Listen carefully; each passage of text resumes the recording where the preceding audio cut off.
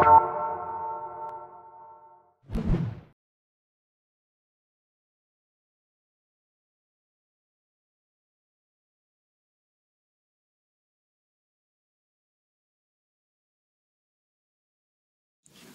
like to welcome everyone. My name is Father Ted Dziak. I'm the University Chaplain at Loyola University, New Orleans.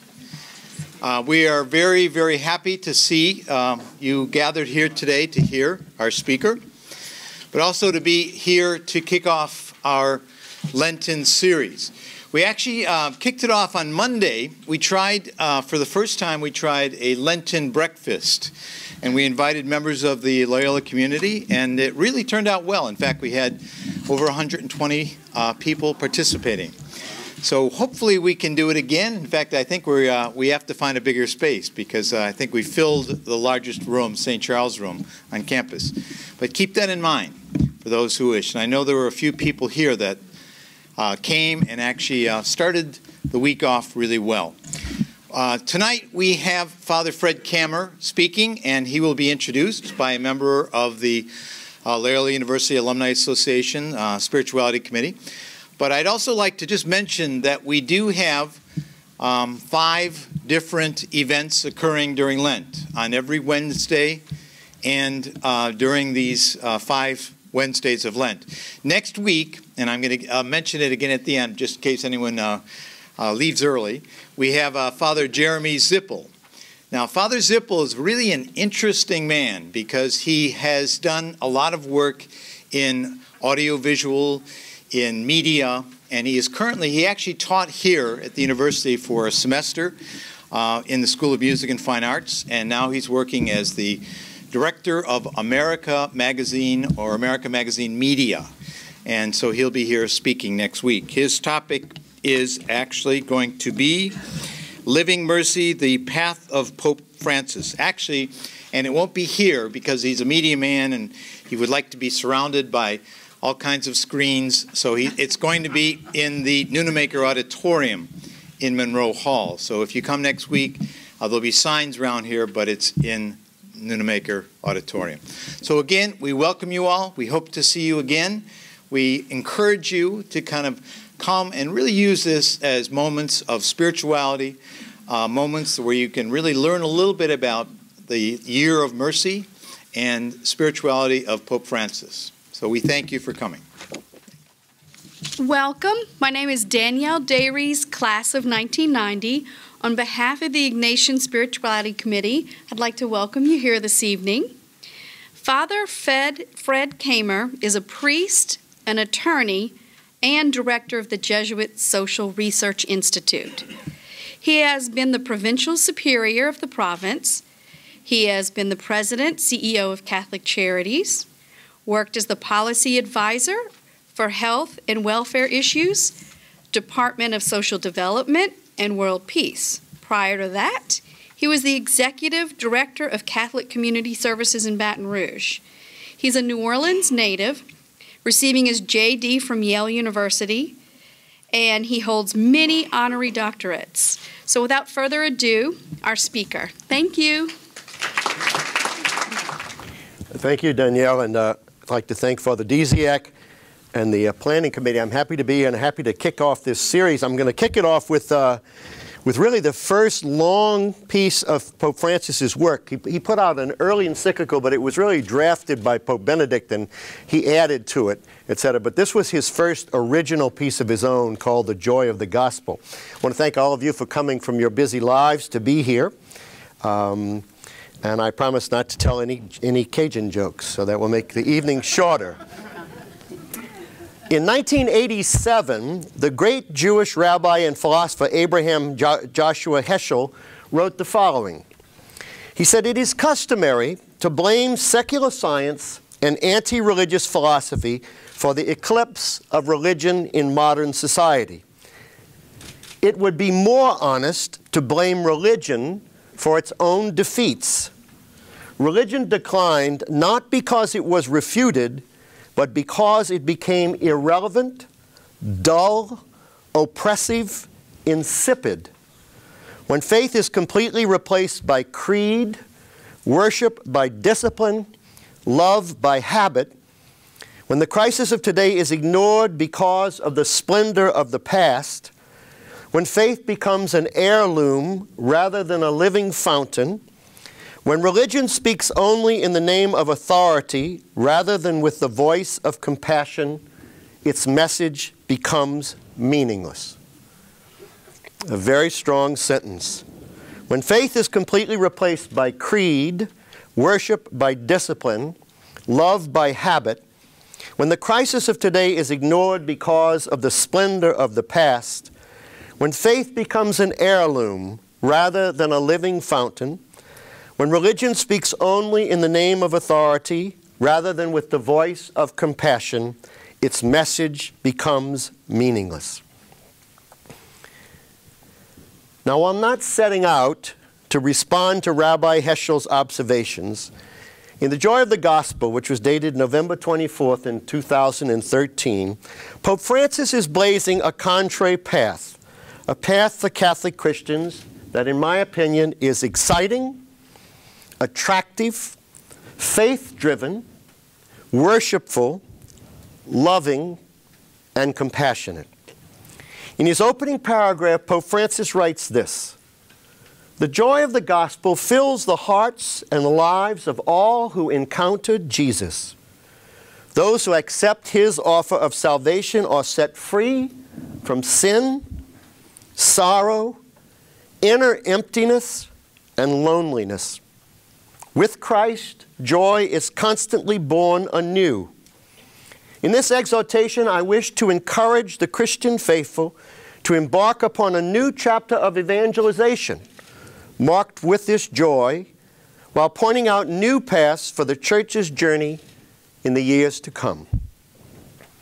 Later, in paragraph 17, it was all the way down to paragraph 17, we found out what the Pope was going to talk about.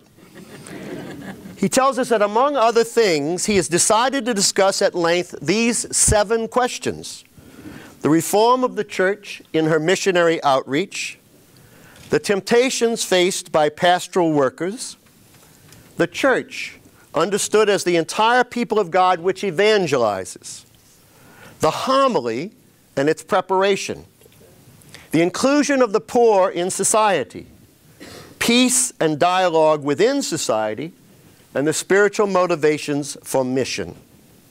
7 topics. Well, I'm hoping that other speakers in this series will get to some of these topics, which continue actually to color the work of Pope Francis. But this evening, I want to underscore 4 messages that are in this apostolic exhortation to help kick off this series. The 4 are these: the joy of salvation, the messianic people of God, the challenge of the golden calf, and the transformative effects of evangelization. So the joy of salvation, the messianic people of God, the challenge of the golden calf, and the transformative effects of evangelization. First, the joy of salvation.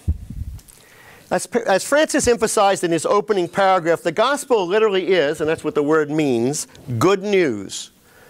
Good news that we are set free by the love of God embodied in Christ Jesus from sin, sorrow, inner emptiness, and loneliness.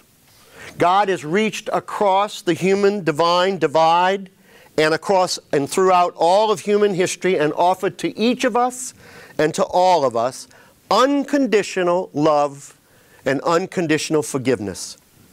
No matter what we've done or failed to do, no matter where we live, what we have, or who we are. In Francis's words, with Christ, joy is constantly born anew. With Christ, joy is constantly born anew. And the Pope reminds us of the many wonderful messages of joy in the Scriptures, all through this first part. And the assurances of Jesus, for example, that I have said these things to you so that my joy may be in you and your joy may be complete. And a little bit later in John's Gospel, no one will take your joy from you. Then in a wonderful turn of phrase, the Pope asks us this question: why should we not also enter into this great stream of joy? Why should we not also enter into this great stream of joy?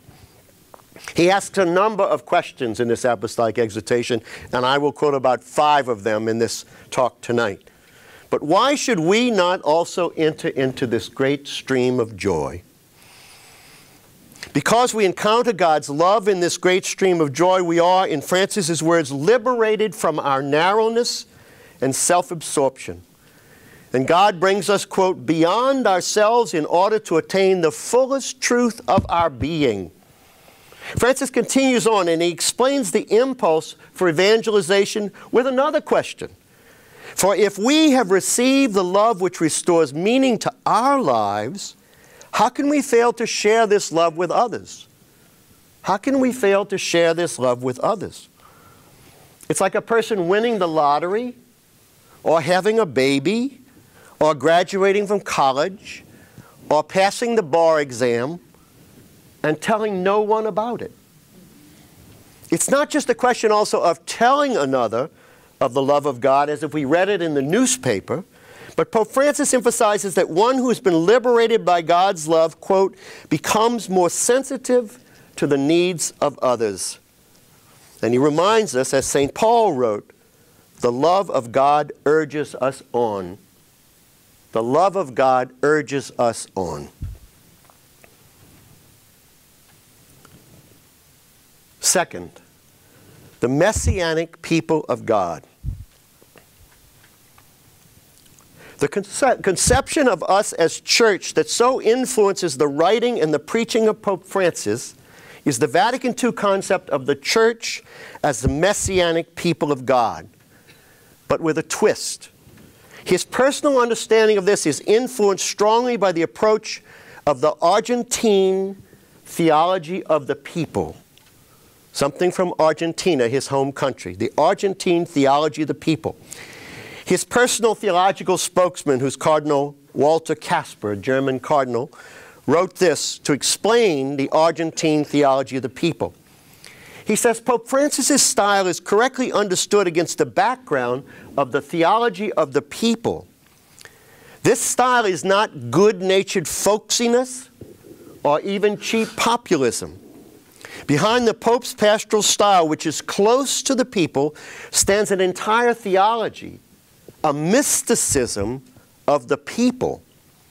For him, the church is far more than an organic and hierarchical institution. It is above all the people of God on their way to God, a pilgrim and evangelizing people that transcends every, however necessary, institutional expression. This might help explain to us why he asked for the people's blessing the night of his election before he blessed them. But Cardinal Kasper goes on to, in his explanation of the Church of Pope Francis, to write this. Ultimately, the Church is rooted in the secret of the Most Holy Trinity. Salvation is a work of God's mercy. So here we are in the year of mercy. God's mercy. Out of sheer grace, God draws us to himself through his Spirit and brings us together as his people. Thus, the Church stands under the primacy of grace. The Lord always precedes us with his love and his initiative. Through his Spirit, he draws us to himself, not as isolated individuals, but as his people. So the church must be a place of renegotiated mercy. A great phrase. A church of renegotiated mercy, where all can feel themselves welcomed and loved, where they experience pardon and can feel encouraged to live according to the good life of the gospel.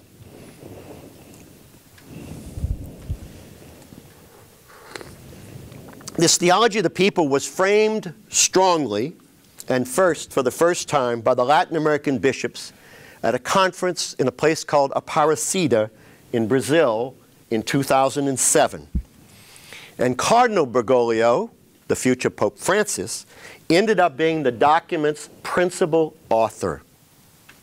So to really understand his theology, one can go back to the Aparecida document. And the Aparecida document embraces what was called the holy, faithful people of God. The holy, faithful people of God, as subjects of history and of culture, and as both recipients and agents of evangelization.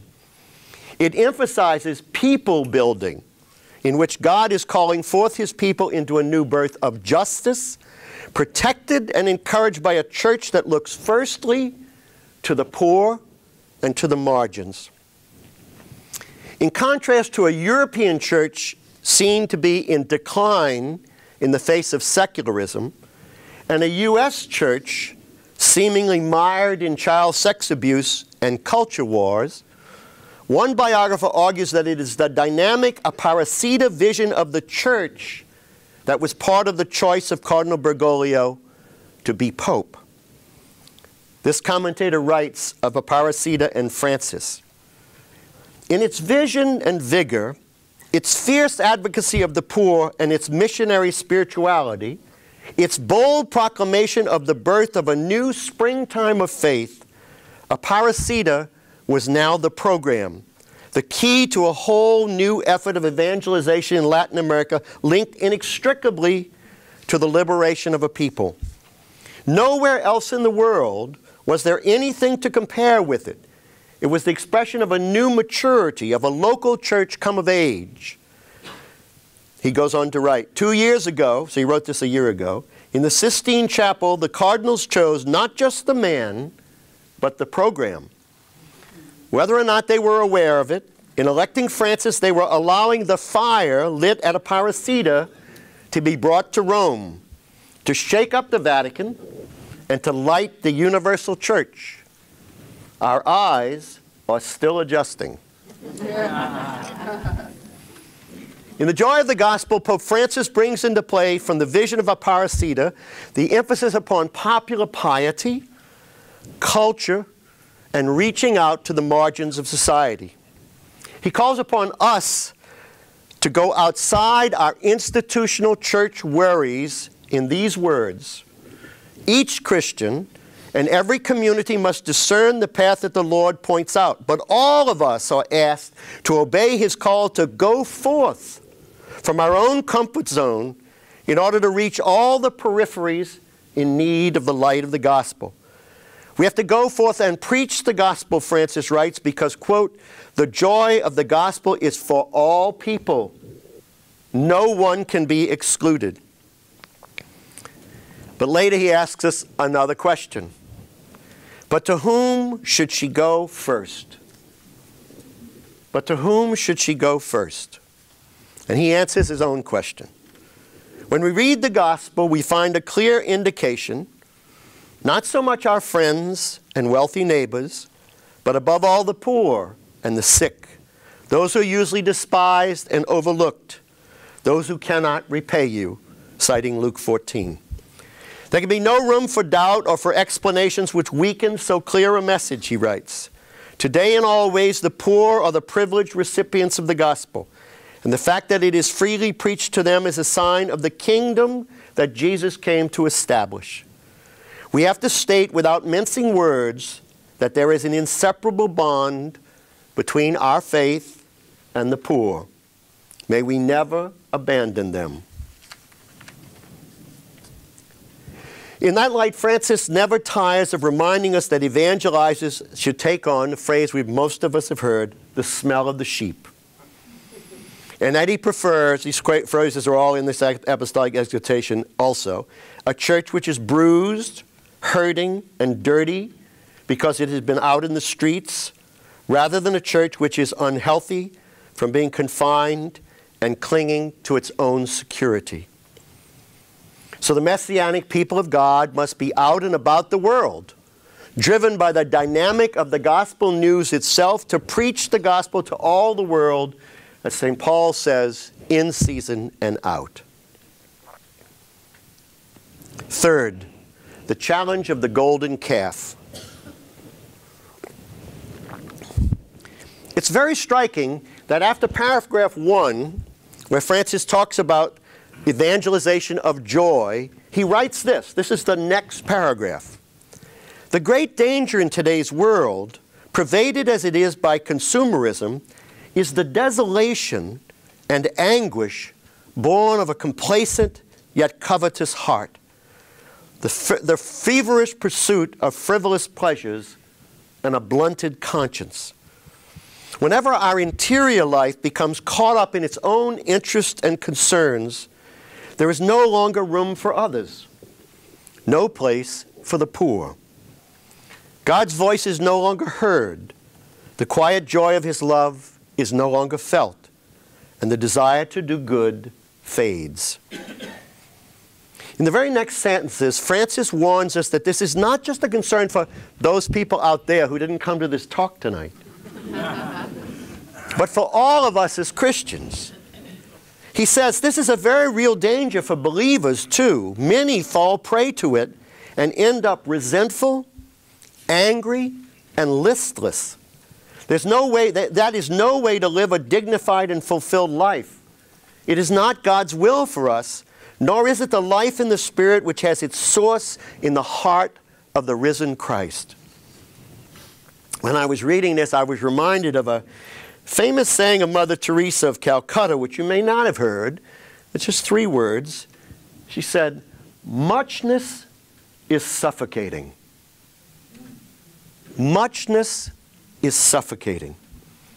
And as his exhortation proceeds, Francis lays out a thoroughgoing critique, not just of the influence of consumerism and individualism on us as persons, individually, but a devastating impact of the ways in which our desires for things, for stuff, for more, for mammon, for the golden calf, is embodied on a grand scale in what Francis calls an economy of exclusion and inequality. Pope Francis warns us, these are his words, such an economy kills. Such an economy kills. And then he asks us another of his penetrating questions. How can it be that it is not a news item when an elderly homeless person dies of exposure, but it is news when the stock market loses 2 points? Later, Pope Francis further explains how structural causes affect the poor and create poverty, and how those structural causes must be addressed by us as Christians. He writes this, a short paragraph. The need to resolve the structural causes of poverty cannot be delayed, not only for the pragmatic reason of its urgency for the good order of society, but because society needs to be cured of a sickness which is weakening and frustrating it, and which can only lead to new crises. Welfare projects which meet certain urgent needs should be considered merely temporary responses. As long as the problems of the poor are not radically resolved by rejecting the absolute autonomy of markets and financial speculation, and by attacking the structural causes of inequality, no solution will be found for the world's problems, or for that matter, to any problems. Inequality is the root of social ills. In a way, what Francis is doing is he's explaining to us that just as consumerism and the desire for more and more affect our personal moral compass, so the widespread concentration of more and more in the pockets of just a few of us affects the moral climate of nations and the moral climate of the world. Is what Francis calls money's, and this is a quote, dominion over ourselves and our societies. He puts it this way. He says, we have created new idols. The worship of the ancient golden calf has returned in a new and ruthless guise in the idolatry of money and the dictatorship of an impersonal economy lacking a truly human purpose. This in turn feeds what Francis first called, and you may remember this from a mass he celebrated on the coast of Italy. He first used the phrase, the globalization of indifference. He was celebrating Mass on the coast, on the shores of Italy, where thousands of immigrants had drowned in the Mediterranean, trying to find a new life for themselves and their families. And he uses that same phrase again in this letter, the globalization of indifference in the joy of the gospel. And against it and the privatization of the gospel, he calls us to another good phrase, the revolution of tenderness inaugurated by Jesus Christ. The revolution of tenderness inaugurated by Jesus Christ. Fourth, the transformative effects of evangelization.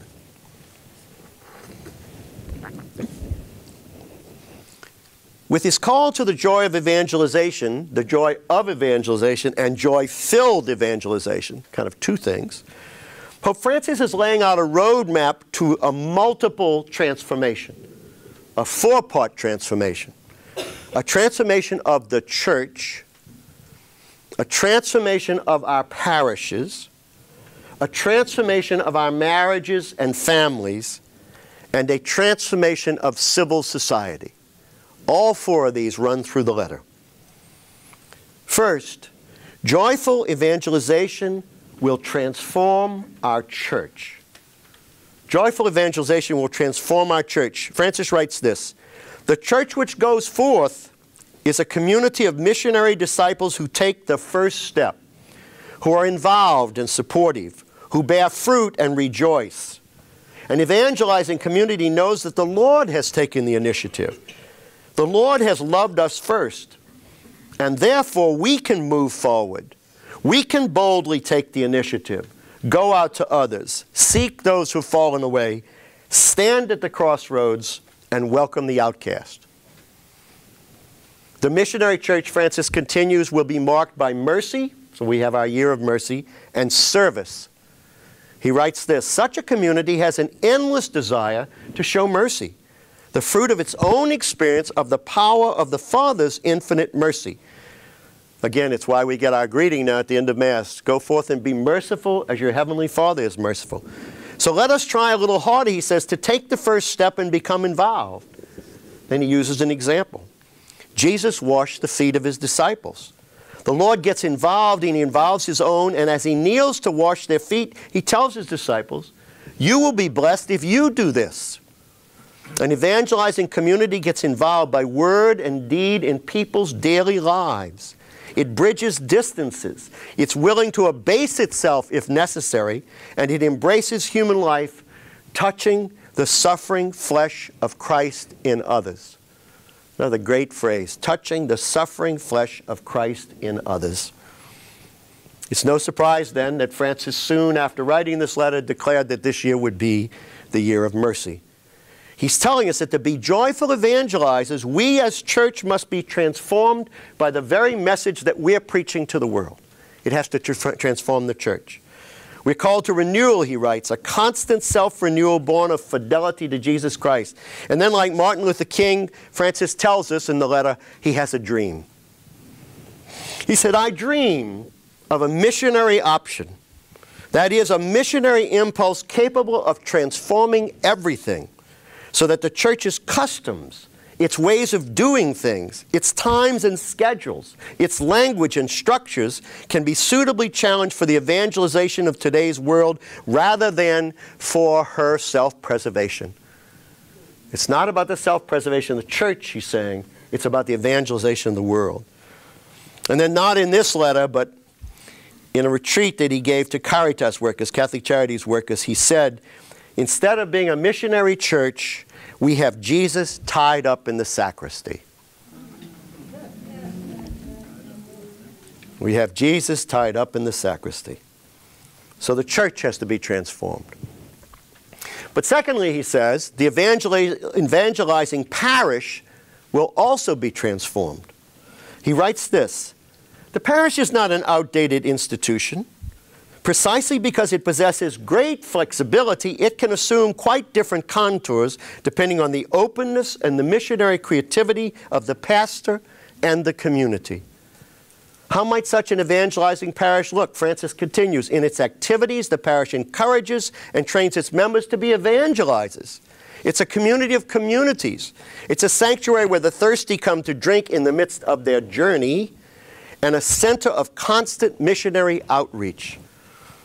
Sadly, the Pope observed, the call to renew our parishes has not yet transformed them into what he calls environments of living communion and participation, which also will be completely mission-oriented.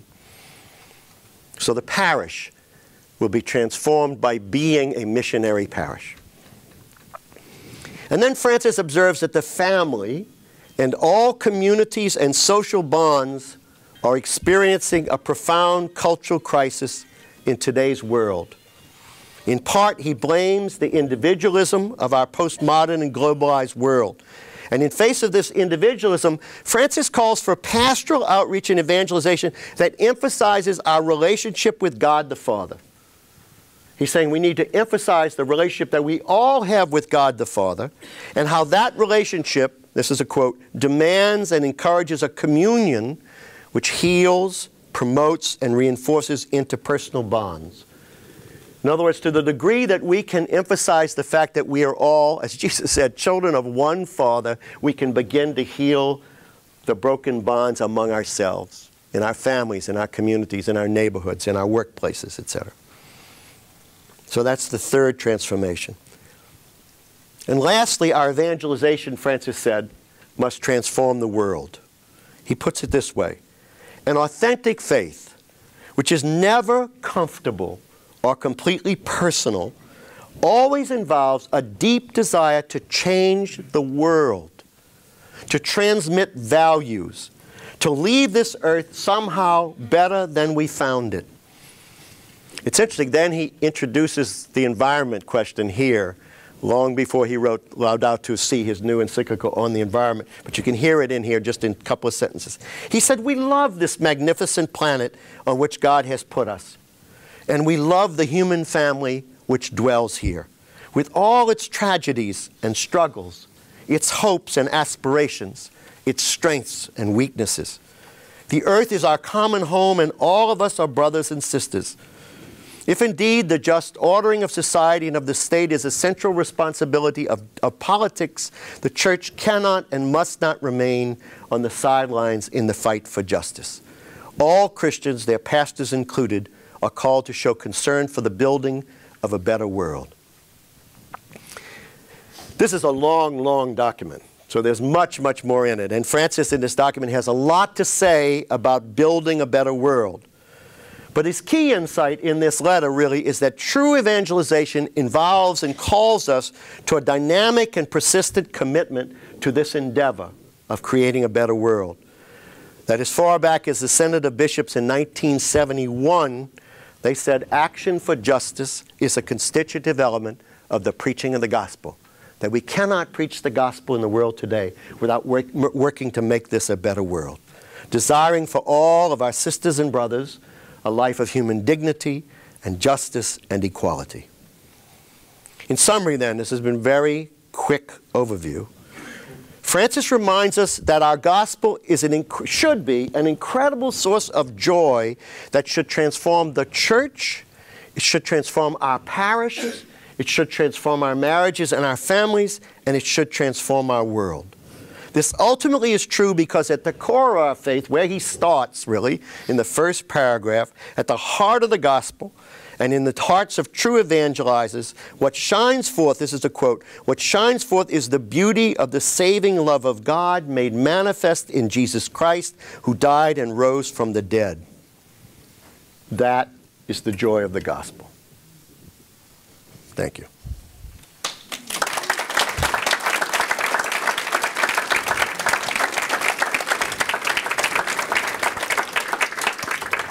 I think we have time for questions or comments, right, Ted? Good.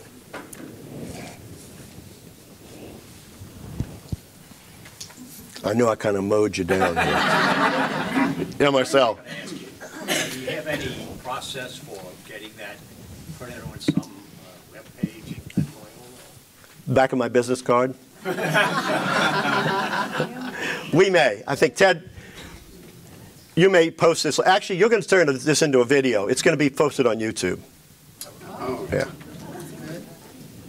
will be posted on our webpage, but it'll be connected in some way to so we'll be able to watch it again, and if anyone wants to transcribe it again. Well, actually, I probably can send you the text, Ted, in addition. Yes.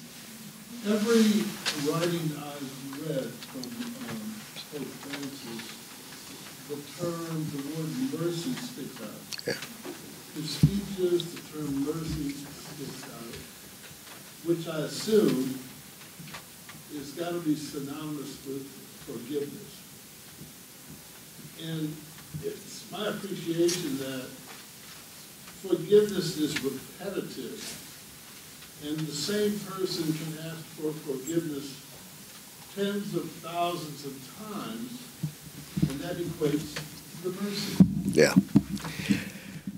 Ironically, today I spent an hour going through Francis's writings looking for the word mercy.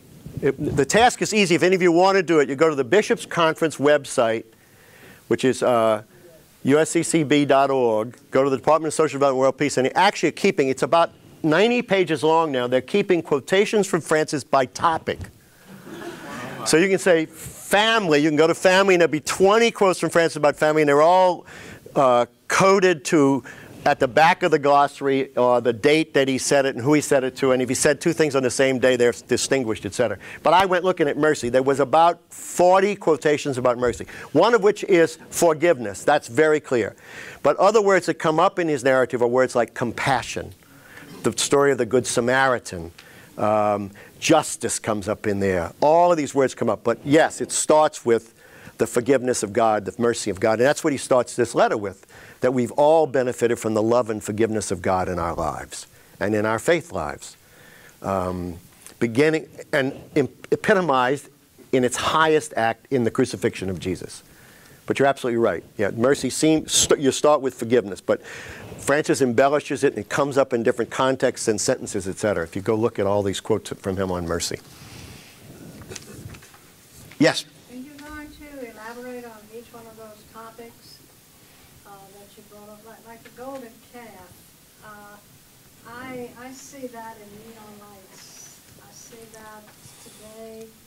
It's biblical, but it's like coming back in biblical proportion. Yeah, he uses that image, the golden calf, and he uses it, as I say, in both the individual for each of us in terms of our own consumerism, etc., but also in terms of society's admiration of wealth and those who hold it and the concentration of wealth in fewer and fewer hands. So he does use it in the document. I was actually surprised to see it when I first read the document. Yeah. And in the back? Does he have any practical guidance on how to reverse the root of the golden calf syndrome or consumerism? In how many days? Yeah. I mean, a lot of it would be in terms of, if you look back at sort of his writings about living a gospel life, would be in terms of simplifying our own lives, of course, but also in terms of addressing the justice questions and inequality questions in society at large. And he writes a lot about that. He writes about the economy, etc. So there's a lot of in his writings if you go back and look at the whole letter. As I say, the apostolic exhortation is very long. Yes? You said he embodies, what did you call it, Argentinian? It's Argentine theology of the people. Okay, how does that compare to Liberation theology. But some of the distinctions are, among other things, a lot of liberation theology was kind of by theologians, etc. down. There's a heavy, heavy emphasis in his personal spirituality and in the theology of the people of the devotions, the popular devotions of people. And so there's a distinction the Argentines would have brought to the debate about liberation theology, that in some ways popular devotion was some people saw it as being looked down upon. He's very high on the importance of kind of faith from the bottom up. And I think that, again, would go back to that little gesture about asking people to bless him first. And he's giving out rosaries when he goes. Yeah. Yeah. Okay. You know, so it has that strong thing in it, that whole thing about the popular devotion, and also the importance of respecting cultures. Indigenous, like you saw him in Mexico recently, going out to among indigenous people, apologizing for the way the church, in a sense, stamped out a lot of indigenous cultures and religions. So he's very strong on the theology of the people. Yeah. I think that it's indicative also that you have people in governments all over the world quoting him or talking about what he had brought up. And we've never had this. in our lifetime with a pope. His language is extraordinary, but it's not what we're accustomed to reading in encyclicals. It's very frank. It's very It is. concrete. It is, Yeah. yes. Yeah. It's pithy, and it's beautiful to me. Marcel? What do you think is the influence of his Jesuit background? Give you a chance to. Well, other people are writing about that. There are people writing more scholarly articles about that than I am. I mean, I think a piece of it is the very concrete experience of Jesus Christ. You know, when you make the spiritual exercise of Ignatius, you spend a significant amount of time walking with Jesus. And I think there's that concreteness about him talking about Jesus, talking about the people, talking about mercy of God. He said that there's that piece of it, I think, is clearly there in terms of it. But others are writing those articles. This seems like such a naive question, and I'm almost embarrassed to ask it, but I hear so much about, there is so much inequality, and you hear it in political circles, you hear it all over the world, but we'll never reach an equal state. And I mean, it's one thing when the politicians are saying it, but when you hear the Pope saying it, I don't know that, I understand we need to work at trying to make people, to raise up people's status, to do everything we can to make them feel worthwhile, that they are true, children of God, to give them everything we can. But they'll never be true. Well, the point's not to make everybody the same. But the dilemma that he's talking about and that others talk about is the gap between the very wealthy and ordinary people is getting bigger and bigger and bigger. And the concentration of wealth in the world is in the hands of a couple of hundred people. So he's talking about closing the gap. And also the need to basically redistribute, to use a word from Catholic social teaching. Other questions?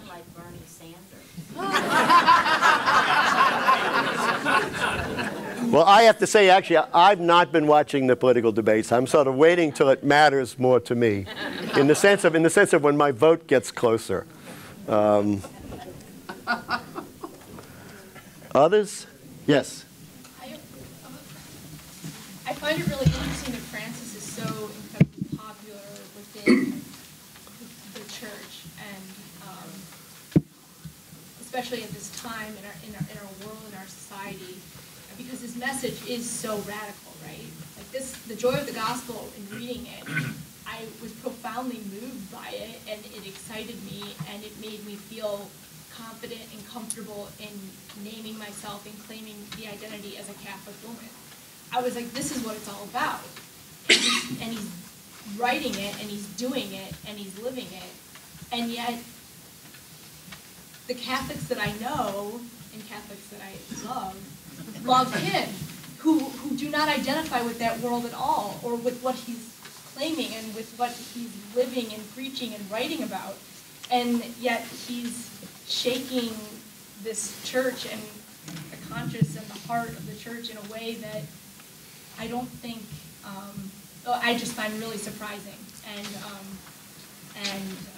exciting and invigorating. Yeah, I don't know, I think that. Thanks, Tess. Yeah, the church has always been saying, whenever we talk about kind of the social realities, he's talking about that we are all in need of conversion. Some more than others, but all of us are in need of conversion. Yes? Well, I'm with you in that I feel like he's very welcoming and very approachable. And, as far as everyone in this room, we're all capable of being compassionate, but we're not always compassionate. We know we are able to do that and should do that.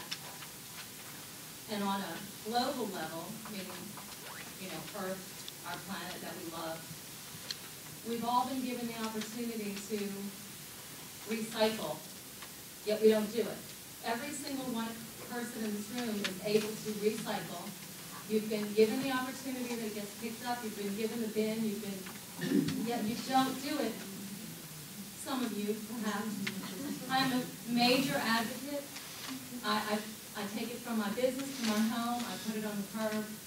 It makes me feel wonderful to have my station wagon filled to the top with glass that I take to Target because they're the only place in the city that takes it. Not to sound trivial, and I'm not tooting my own horn, but that is one thing that every person in this room can start doing if you're not doing it, other than always being compassionate and loving and caring Christians. Yeah. And there's much more we can do. You have to look at his new letter, Laudato Si, which is later in this series. Right, Ted? It's Ted. Yeah. Right? Somebody's going to talk about Laudato, right? In a general way. Okay. So you'll pick that up later in the series. Good. One more. Fred, Karen? Are you worried about a backlash after Pope Francis? Because it seems to me we've had like a 50-year backlash after John 23. Could be. I mean, I sort of wonder what will happen when the next election takes place. There certainly won't be another Jesuit.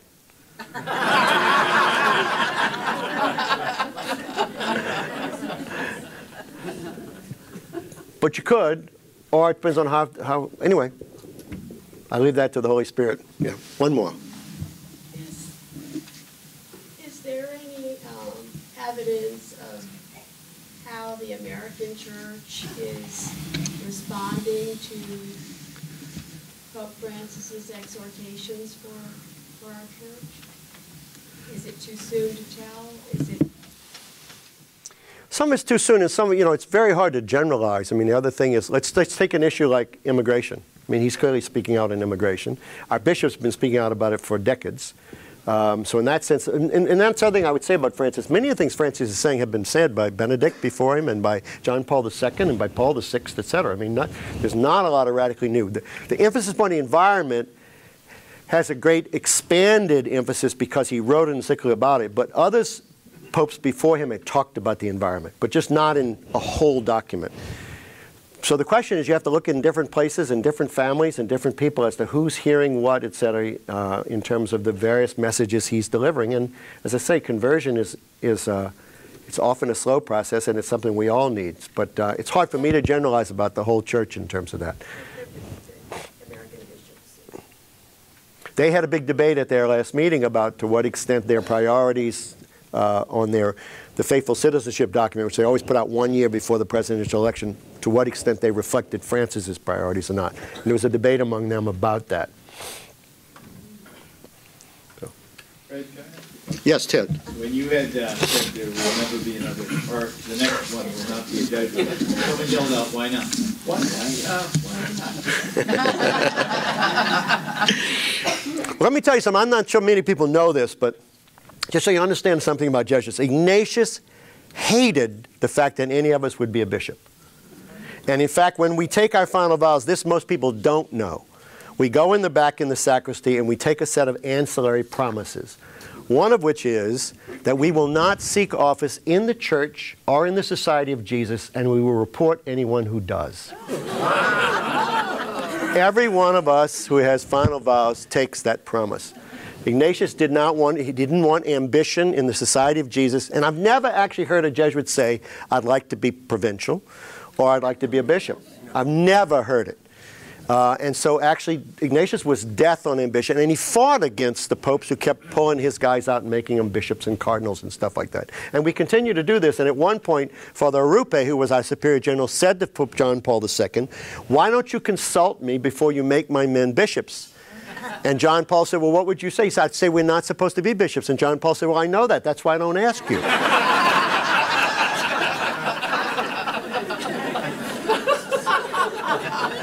I'm telling you the truth. I'm not making these stories up. Ignatius just was death on, and so the most of our guys who got made bishops were bishops in the missions. And then later in the United States, it tended to be guys who may have been African American or Hispanic, because the church was looking for African American and Hispanic men to make bishops, and they often took people out of religious orders who'd already been provincials and superiors and stuff like that. But in general, Jesuits think being a bishop is a really bad. In fact, I worked for Bishop Ott in Baton Rouge for 5 years. I worked for the Bishops' Conference for 2.5 years, and I came back and said to my Jesuit brothers, having worked for one bishop for 5 years and 250 bishops for 2.5 years, Ignatius was right.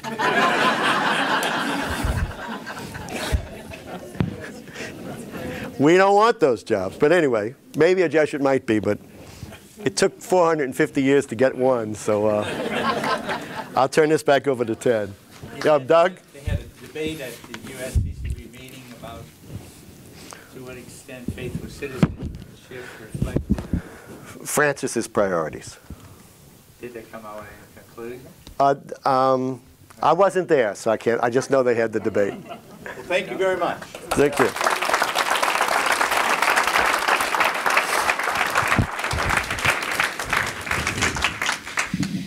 We try to get you out in about an hour, and it has been just about an hour. So we thank Father Kammer.